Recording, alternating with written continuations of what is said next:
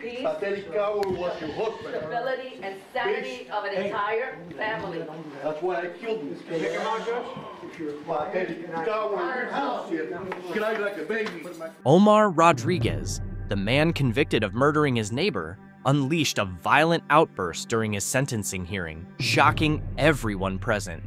Handcuffed, dressed in an orange prison jumpsuit, and sitting alone in the jury box, Rodriguez listened as Lisette Ray, the widow of his victim, Jose Ray, spoke out against him.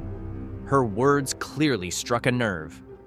Suddenly, Rodriguez removed his face mask and erupted in a rage, screaming, "Your husband was a coward! That's why I killed him!" The courtroom was thrown into chaos.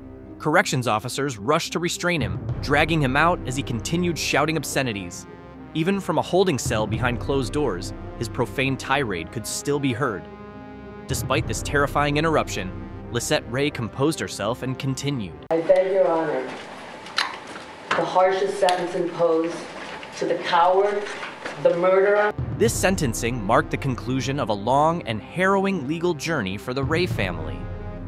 In May, a jury convicted Rodriguez of second-degree murder for the death of 52-year-old Jose Ray, a senseless killing rooted in an absurdly trivial dispute. Rodriguez claimed that Ray's dog had defecated on his son's lawn in Kendall, sparking a series of confrontations that escalated into murder. But the truth, as neighbors would later reveal, was that this incident was just the tipping point. I wish, though, that the death sentence would have been on the table, because at the end of the day, Mr. Rodriguez will continue to see his family. They'll be able to visit him and see him. I'll never get to see my husband again. For years, Rodriguez had terrorized his neighbors, consistently finding ways to evade law enforcement despite the chaos he caused. And find Mr. Rodriguez, the defendant, guilty of first-degree premeditated murder and guilty of assault with an aggravation against Lisette Ray. On Thursday, Miami-Dade Circuit Court Judge Milton Hirsch handed down a life sentence, with a minimum of 25 years to be served before any chance of parole. Given that Rodriguez is 75 years old, this effectively means he will die behind bars. The possibility of the death penalty had been taken off the table earlier by the jury, but the life sentence brought closure to the Ray family, who felt justice had been served. During the proceedings, Assistant State Attorney Kimberly Rivera presented a recording in which Rodriguez demonstrated his lack of remorse for the killing. "If I had to do it all over again, I'd do it the same way," Rodriguez coldly stated. His words highlighted just how dangerous he was. "He's one of the most dangerous felons I've ever prosecuted," Rivera said to the judge. "He needs to be removed from society for the rest of his life."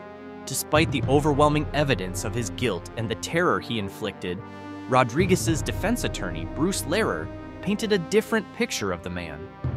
Lehrer described Rodriguez's promising early life, how he excelled at basketball at Miami Edison High School and was offered a scholarship to the University of Florida. Rodriguez went on to earn multiple degrees, including one in psychology, and became a math teacher in Little Havana. He had been married for 48 years, had a son, and 4 grandchildren. "I ask you to consider the 66 years of his life when he was a productive member of society, a good one," Lehrer pleaded with the judge, attempting to humanize his client. However, those 66 years were not the full story. Neighbors had long been terrorized by Rodriguez, whose aggressive behavior escalated for decades. From Coral Gables to Kendall, he had a reputation for violent confrontations, threats, and general hostility. His neighbors lived in fear of him, with some filing complaints that dated back to the early 1990s. One frustrated neighbor even wrote to then-Governor Lawton Chiles, warning that Rodriguez was a menace who possessed guns, declared war on the community, and once threatened a lawn worker with a machete. Despite his long history of violence and erratic behavior, Rodriguez had mostly managed to avoid serious criminal charges until the day he killed Jose Ray. The fateful encounter occurred in June 2015. On that day, Rodriguez followed the Rays as they walked their dog. After a confrontation, Jose Ray took the dog home, but when the couple resumed their walk, they found Rodriguez waiting for them, shirtless and ready for a fight.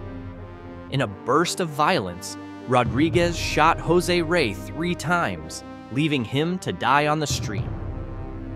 When Lisette Ray rushed to her husband's side to comfort him, Rodriguez threatened her as well. A subsequent investigation by the Miami Herald uncovered just how many complaints neighbors had filed against Rodriguez. More than 140 in the 7 years leading up to Ray's murder. Despite the volume of complaints, the police often claimed the incidents didn't quite reach the level of criminal behavior. This allowed Rodriguez to continue terrorizing those around him, his actions seemingly just beyond the grasp of law enforcement. If you enjoyed today's video, don't forget to like, subscribe, and hit that notification bell so you never miss out on our latest content. We dive into the most intriguing and shocking crime stories each week, and your support means the world to us. Until next time, stay safe and take care of yourself. See you in the next video.